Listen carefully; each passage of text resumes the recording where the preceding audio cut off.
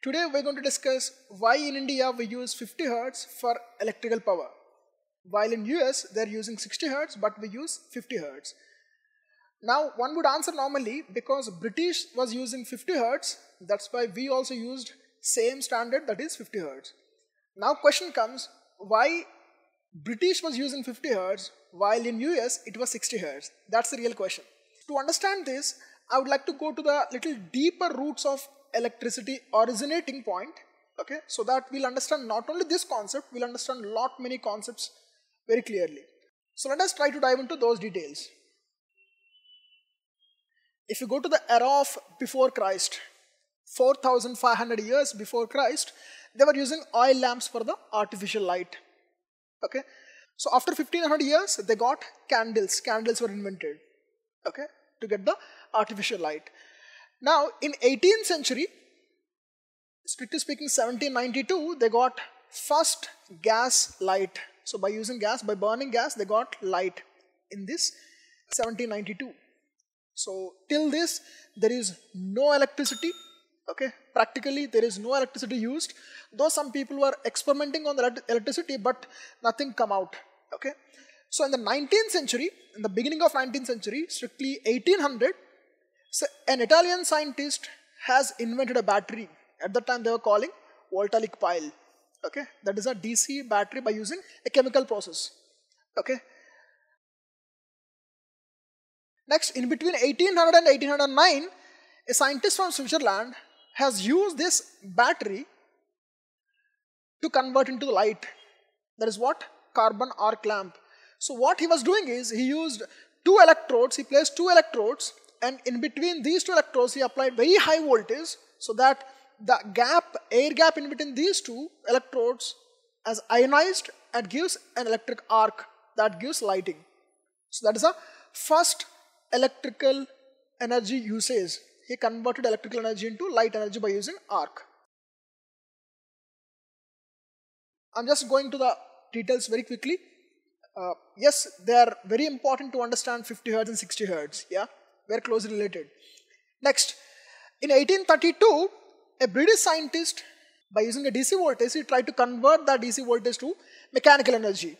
Yes, he successfully did it, but there are many losses that the design was not so efficient. Okay, so till this time, electricity only was DC. Okay, by using batteries only, by using a chemical process, they got DC, and that DC was used only for bulbs. Though they got a DC motor, but it can't be used practically anywhere because that design was not so good. Okay. Next, in 1832, a French scientist has got a DC generator. So he converted mechanical energy into electrical energy. He produced output, electrical output. Okay. And surprisingly, he first got a AC output. Okay. But at that time, there was no application of AC. He don't know how to use AC. Okay. He don't know how to use alternating current. So he converted that AC to DC by using a commutator. Okay. So here AC generator was accidentally invented first, but he don't know how to use that AC generator, so he converted that AC to DC by using a commutator. Okay. Now, so this DC voltage, so far chemical energy was used to produce DC voltage, that is used to give to bulbs. Now this DC generator was used to light up the bulbs. Alright. And of course, this was also not so efficient design. The design of DC generator is also not so efficient, but he said mechanical energy can be converted into electrical energy through magnetic energy in the year 1832, in the same year. In 1855, a French scientist, for the first time, he used AC power. So till this time, before 1855, there is no application of AC. But in 1855, a French scientist has used, a neurologist, he has used this AC power source for electrotherapy. Okay, that is the first application of AC power. So moving on, in 1871, a French scientist named Gramme, he has practically developed the design DC motor. He developed DC motor which can be used to the practical world. Okay. So he changed the rotor structure, he changed the armature structure. That armature is called as a Gramme ring armature or Gramme ring winding structure. Okay. So with that he could efficiently turn the motor by using electrical input. Okay. In 1873, a French scientist, once again, another French scientist who is a colleague of Gramme, he transmitted power for the first time. Careful here. See, till this, what we're talking about history, very beginning of electricity. Right now we have light, fan, everything, but at that time there was nothing. Okay, even they don't know till 1873, they don't know that electricity can be transmitted for a longer distances through wires. They don't know even that also. So in 1873, a French scientist has got an idea of transmitting power from one place to another place for longer distances. So till this time, if they want to light up a bulb, they used to have a battery just below that and they used to light up the bulb. Okay. And this invention also is very interesting. I'll give you a story in the description. You can check that description story. Okay. This invention of transmitting power is very interesting story. So for the sake of time, I'm not going to that details. Next, in 1874, a Russian scientist has patented incandescent bulb. So far, the application of electricity is only arc lamps and DC motors. In 1874, he patented incandescent bulb, but this incandescent bulb can't last for a longer time. It used to blow off within very short time, maybe within few hours. Okay. Next, in 1880, an American scientist, I think all of you are aware of the name, yes, Thomas Alva Edison. He has given a practical incandescent lamp which can last for 1500 hours. Okay. This has brought some significant changes in the electricity. So this invention of bulb by Edison, who is not just an inventor, he is also a businessman. So to let the consumers to use his inventions, customers need a power source. They need a power supply. Consumers don't have any electricity. So he started building power plants. In 1882, in New York City, he first launched a commercial power plant so that people can use his inventions of incandescent bulbs. So he started transmitting power. DC power he generated at 110 volts, DC 2 wire. Okay. Here,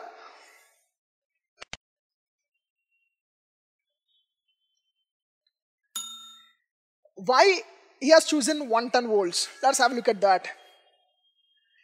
He intended to deliver 100 volts to the consumers.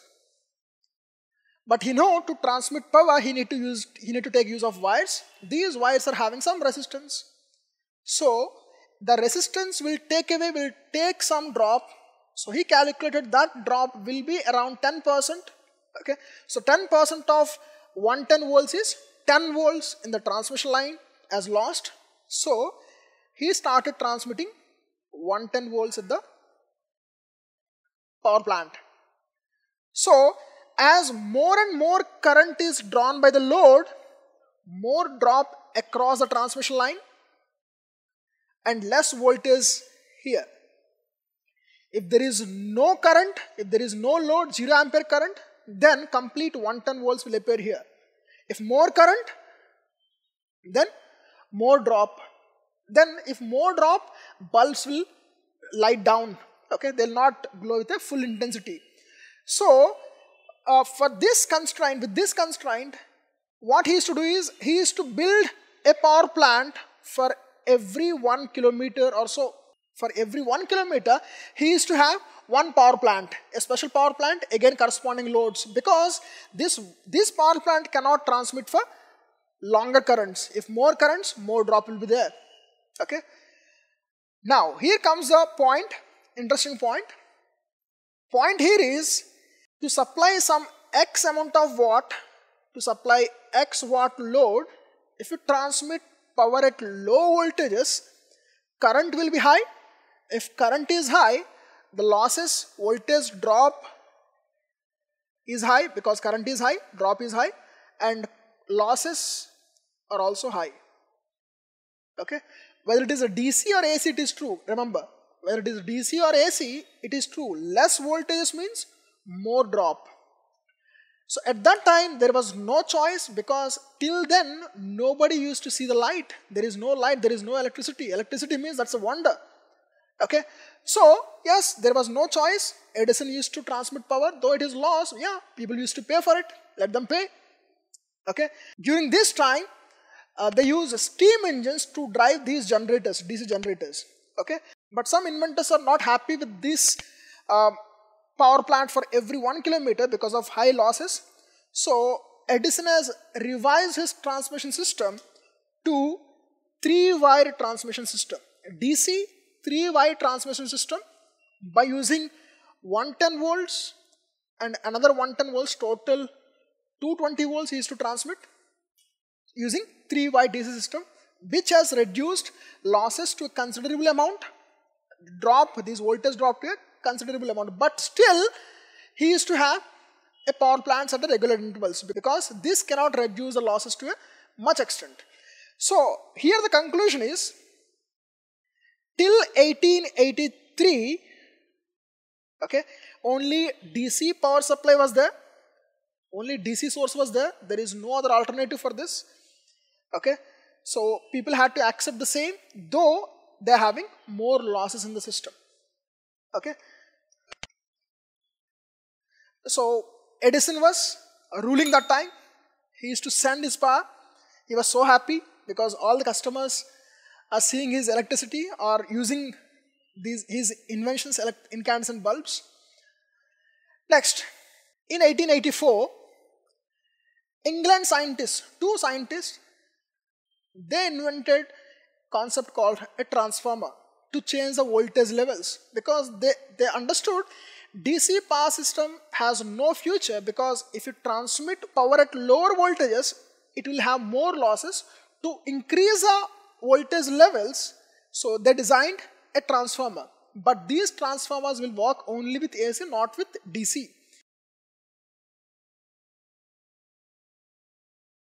So they used AC power supply. Using a transformer, they built a first AC transmission for the demonstration in Italy.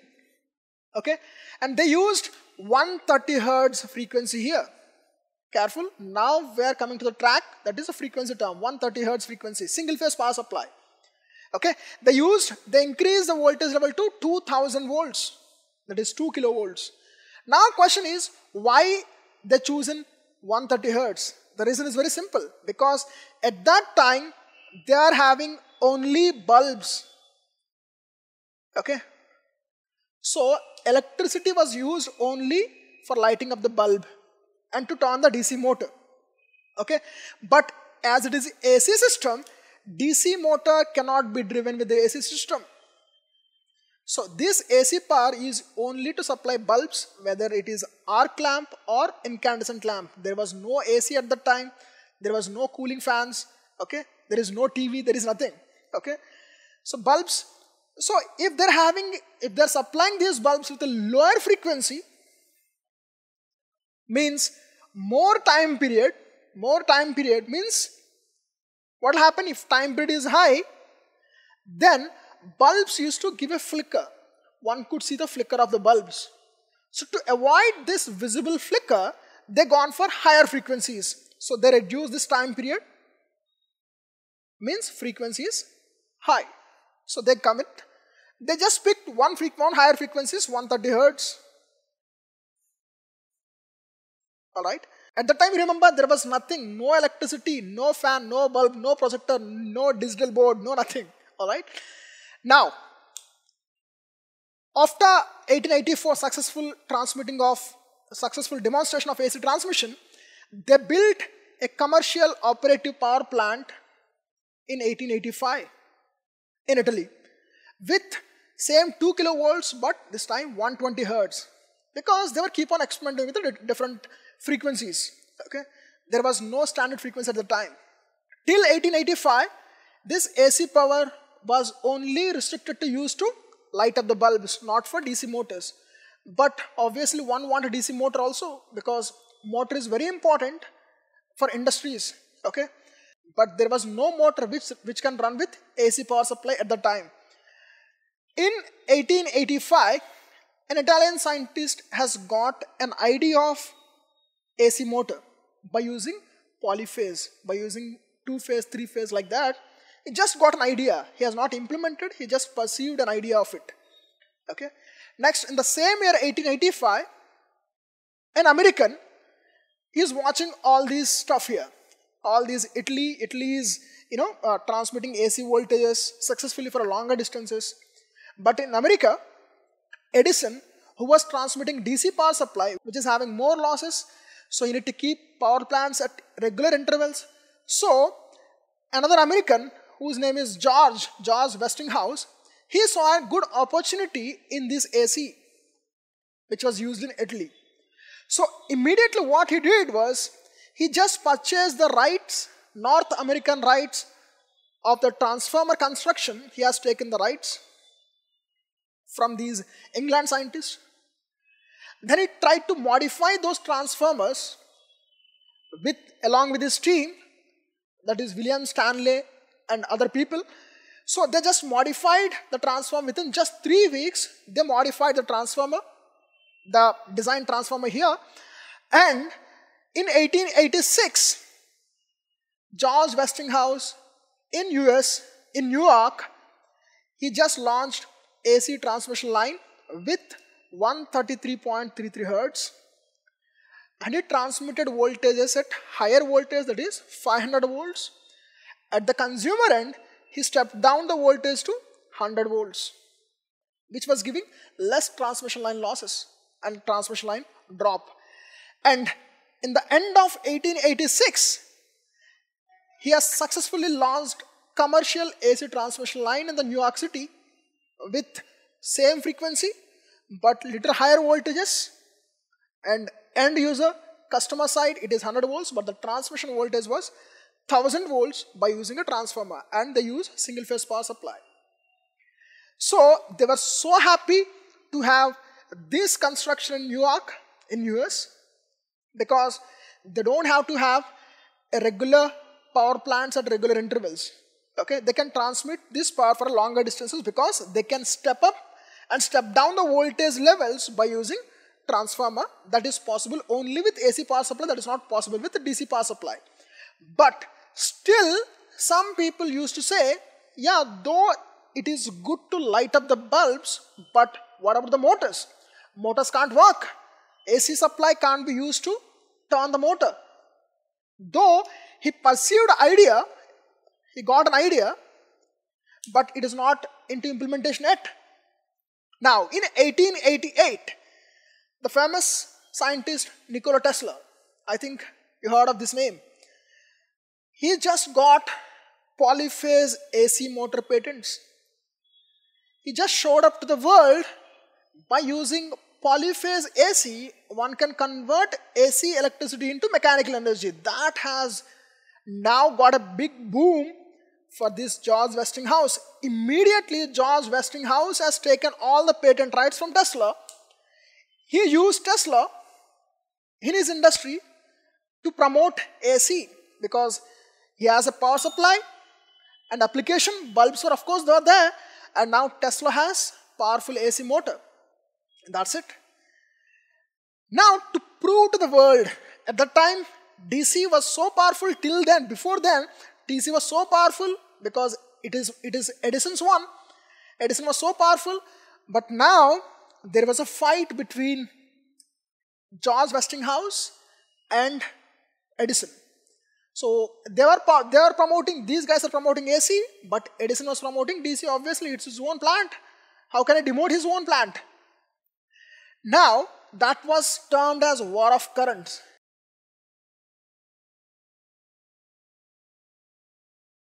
Anyways, In 1891, in Germany, by taking all these concepts, in Germany, they launched 3-phase AC transmission line in a demonstration purpose.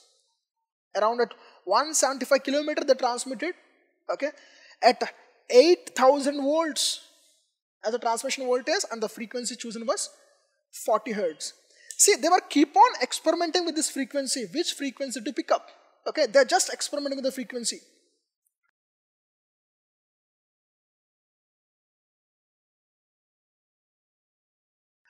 Now, in 1893, George Westinghouse has got a wonderful opportunity to light Chicago World Fair. Okay, the same year, Swami Vivekananda has given World Religious Speech in Chicago.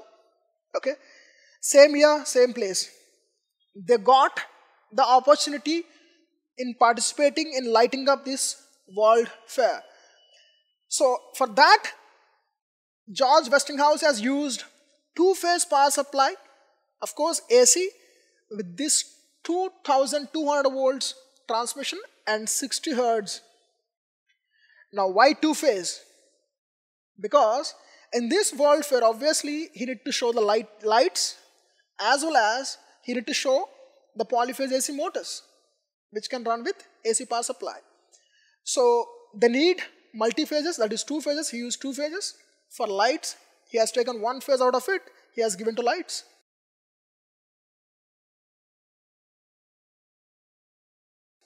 Now question comes, why here 60 hertz? Because at that time, Tesla has given idea of 60 hertz. As people are choosing different numbers, low frequencies are good for his motors, not high frequencies. Low frequencies are good for his motor. Why? Low frequency means low losses, eddy current losses as well as hysteresis losses, so-called iron losses total together. They will be less if frequency is less.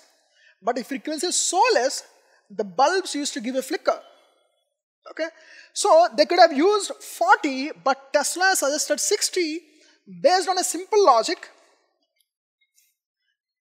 Because 1 hour has 60 minutes. See here, 1 minute has 60 seconds. So he said 1 second 60 cycles. In 1 second 60 cycle, that is 60 hertz. So they landed at 60 hertz generation. So that's how they come up at, they landed at this 60 hertz. Okay, so this 60 hertz can comfortably light up the bulbs, and it can turn the motors as well. Now, why if in Chicago, if they're using 60 hertz, what happened in Europe countries? After successful demonstrations of this AC power supply in Chicago World Fair, so people are very curious about this AC power transmission. So everybody would like to take the same. So in European countries, they could have chosen same 60 hertz, but this 60 number is not fitting into their metric system, because European system is something different, European units are something different, and US units are something different. Okay, like you can see yards, kilometers we'll say in British, but in case of Europe, they'll call it as yards. Okay, there are many differences in units. So British units are, metric units are something different. So what is their metric units? Careful here, we are coming to the point. If you see our currency, what is our currency? We have, of course, rupees. We have 1 rupee, 2 rupee and 5 rupees. Okay, these one, do we have 3 rupees coin? No, we don't have a 3 rupees coin. We have 1 rupee coin, 2 rupee coin and 5 rupee coin. Okay, because 1, 2, 5 are the metric numbers. Okay, and 10 multiples of this 1, 2 and 5, that is, we have 10 rupees, 20 rupees and 50 rupees. And similarly, yes, 100 rupees, 200 rupees and 500 rupees we have right now, isn't it? So 1 to 5 are the metric standard numbers. So the 60 hertz what was used in Chicago is not fitting into the metric standard numbers. So they chosen 50 hertz. Now you may ask, they could have chosen 100 Hertz. Why they have chosen 50 Hertz? Because I said more frequency means more losses in case of AC motor, more iron losses, so they cannot go for more frequencies. They could have chosen 20 Hertz, but less frequency will give a flicker. So they picked up, yes, 50 Hertz. Okay. Now, I hope you understand whole story, why we got 50 Hertz. Not only this, with this whole story, you keep this story in your mind, you will get many more things later on. Like, I'll tell you. See here, two-phase AC system. They were having two-phase AC system in existence, but there are some systems afterwards there are some systems who got three-phase motors were so popular afterwards. Now, to convert this two-phase existing AC to three-phase, at that time itself, F. Scott has proposed a new transformer connection called Scott connection to convert the two-phase to three-phase.